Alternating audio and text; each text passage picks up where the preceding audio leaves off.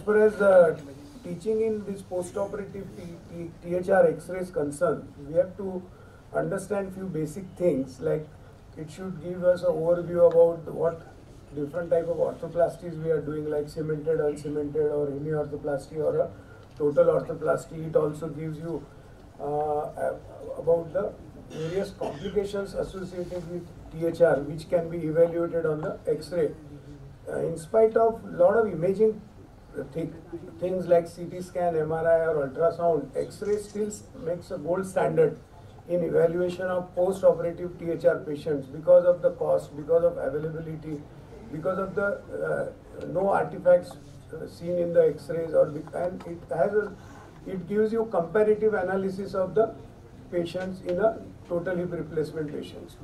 When we do a X-ray in total hip replacement, it gives us idea about the limb length, it gives idea about the vertical or a horizontal offset that involves the biomechanics of the hip, and it also gives idea about the acetabular inclination and femoral stem positioning. In addition, some complications which are seen with total hip replacement, like periprosthetic lucency or osteolysis, or some sclerosis and component failure like fracture and dislocations or periprosthetic fractures can very well be seen in the X-rays. Basic parameters, as we know, is a limb length, which can be less than 1 centimeter limb length discrepancy is acceptable, and this is important because we have to counsel these patients, because this is one of the most important cause of medico-legal complications.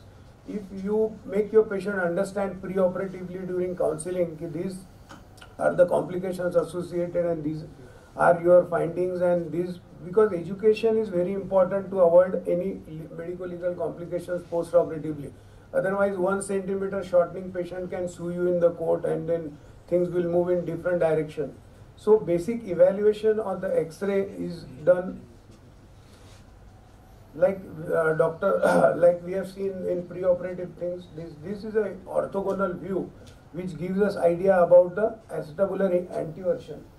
This acetabular anteversion is a angle made by acetabulum in the with the coronal plane. This is 15 to 20 degrees or on this view, and usually this is required to know because malpositioning of acetabulum can lead to a post-operative dislocation, which is another important complication in this group of patients. Now, when you calculate limb length, you take a fixed point on the pelvis, like maybe a teardrop or maybe anterior superior iliac spine, and lower down also you take a fixed point, maybe a lesser trochanter, or maybe if you have a full scanogram, then you can take a medial malleolus like we do in the clinical examination, and you can calculate the exact limb length discrepancy based on the radiology. Now we know these basic things already covered in previous lecture, where we have to see a teardrop, ilioischial line, and lateral wall of the acetabulum, and these also already been covered, where how the ideal anteroposterior view is to be taken and what is to be seen. Like here you see obturator foramen is narrow on one side. This could be because of some flexion deformity at the hip on that side, which can get gradually corrected. Now, acetabular inclination is a horizontal line like ischial tuberosity line, and then you draw a line angled at the lateral wall of the acetabulum, and this angle should be around 45 to 50 degrees. This is very important because if it's a horizontally placed cup, then it gives you more stability, but it reduces the moment of abduction. If your acetabular inclination is more than 50-55 degrees, that is called vertical acetabulum, and that can lead to a dislocation. Now, femoral alignment is also very important, where you see the stem, how it is placed in the distal femur, and a vertical line drawn from the piriformis fossa to the along the long axis of the femur will give you idea about the alignment of the femoral stem. Another important thing which you can see here is the tip of the trochanter and center of the femoral head will also give you idea about the varus and valgus placement of the stem. Like if your femoral center of the femoral head goes above the tip of the trochanter line, then it can be a valgus, and if it goes below, it is a varus placement of the stem. Now here you can see a varus placement of the stem in the image. Now cup placement we have to compare with reference to the teardrop, whether it is a normal placement of the cup, or whether it is a protruding cup, or whether it's a laterally placed cup. Like this, we have to compare with the teardrop and the ilioischial line. Now this is a horizontal and vertical offset. Already we know this will also give you idea about the limb length discrepancy, and it will give you idea about the placement of the acetabulum and femoral components.